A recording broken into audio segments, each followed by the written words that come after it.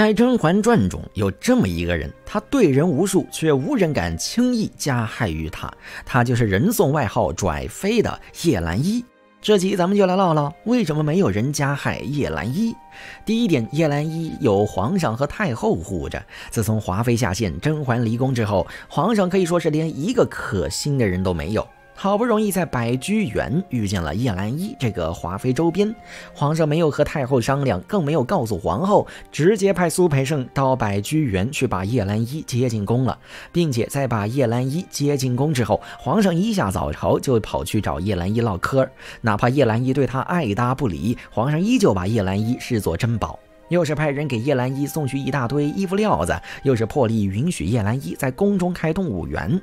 瞧着皇上对叶澜依百般宠爱，谁敢在这个时候为难叶澜依呢？这不是上赶着送人头吗？更何况在叶澜依刚被接到宫里的时候，咱们看是谁给叶澜依安排住处的。寿康宫后头春喜殿还空着，立刻叫人打扫出来给他住。是。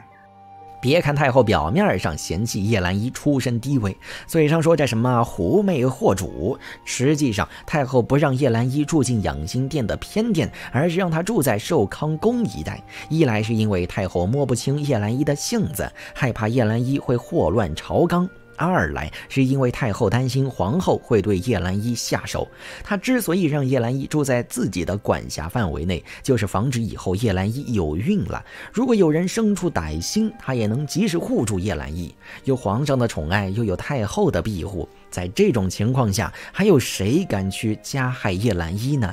哎，巧了，这不是，还真有。这便是咱们接下来要说的第二点，因为叶澜依不愿意与后宫那些嫔妃们打交道，加上皇上又特意允许叶澜依不用去打请安卡。要知道以前华妃再怎么受宠，她也只敢在请安大会上迟到一会儿，不敢不去的。如今叶澜依只是个小答应，就不用去给皇后请安，这让皇后的颜面往哪儿放？所以皇后对叶澜依可以说是恨得牙痒痒。于是为了扳回一点颜面，皇后特意以后宫姐妹想见叶澜依为由，把叶澜依喊到了景仁宫。瞧着叶澜依来了，瓜六和齐二哈试图刁难她，结果反被叶澜依对得哑口无言。这六宫之中，谁不真心拜服皇后娘娘？真心这种话是口中随便说说就算数的吗？也正是因为叶澜依不像其他人一样弯弯绕绕，导致齐二哈被对之后对她十分不满，而皇后也看准了齐二哈对叶澜依不满这一点。因此在请安大会结束之后，皇后单独叫住了齐二哈，给他来了场金牌洗脑。凭他今日的恩宠，有皇子是迟早的事。还是齐嫔说得好啊，若他是个不能生的，那就好了。这套路是不是熟悉的配方，熟悉的味道？这完全是当年皇后诓齐二哈去害甄嬛的路数呀！只可惜齐二哈完全没有意识到这一点，还傻乎乎的以为皇后这是在为他和三阿哥着想。于是齐二哈立马让翠果再一次带上他的身份证，去给叶澜依来了一波实名制下毒。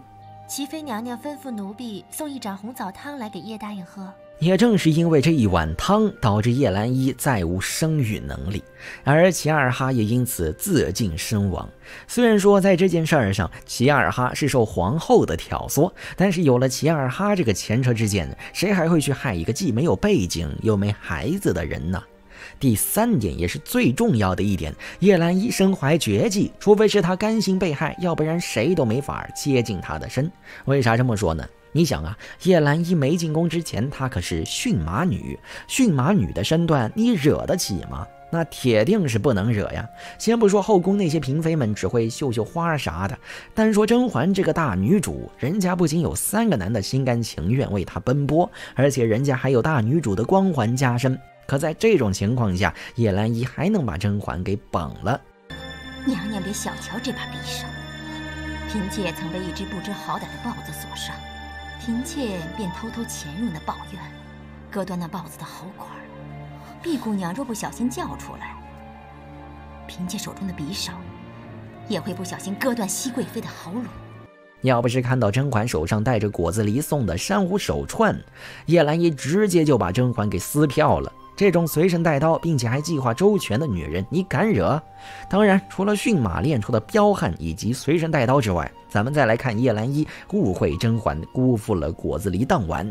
为了给甄嬛这个负心女一点教训，叶澜依直接让她的猫引来了一群野猫。也正是这群猫把甄嬛给活生生的吓得早产了，连甄嬛这样的大女主都难以抵挡叶澜依的技能，其他嫔妃连顶嘴都顶不赢，还想动手？做梦去吧！